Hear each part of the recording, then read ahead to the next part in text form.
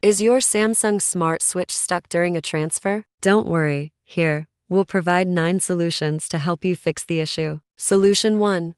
Make sure the USB cable and port are workable. Check whether there is any damage of your USB cable, USB port, or USB adapter. To do so, you can try the USB cable you are using on other devices or use another workable USB cable to connect your phones. Besides, check if there is dirt in the USB port of your phone. Use a dry cloth to clean it. Solution 2.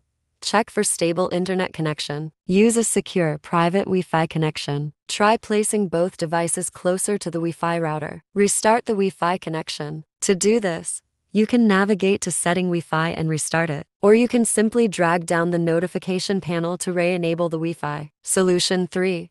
Charge your phones. If you are using Wi-Fi transfer mode, you can charge the devices during the transfer so that the smart switch backup stuck problem won't happen due to low battery. Solution 4. Free up space on your target device. Note that to transfer data successfully, both devices should have at least 500 megabytes free space in their internal storage. Check your target device's available storage in Settings Storage. If there is not enough space on your device, you can delete unnecessary apps, files, and media to create sufficient space. Solution 5.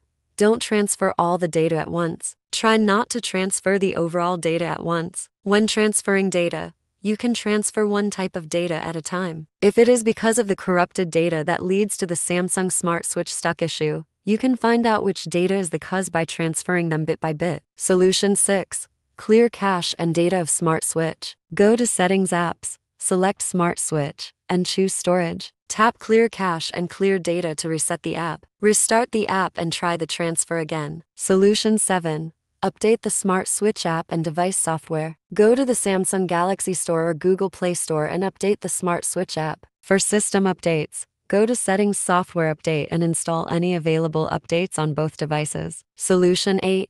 Restart both. If Samsung Smart Switch stuck at 99% issue still persists after trying all the solutions above, then you can restart your phones. Make sure to disconnect your phones before restarting them. Solution 9. Close background apps. Close all open apps on both devices before starting the transfer. This frees up memory and processing power, which Smart Switch needs to run smoothly.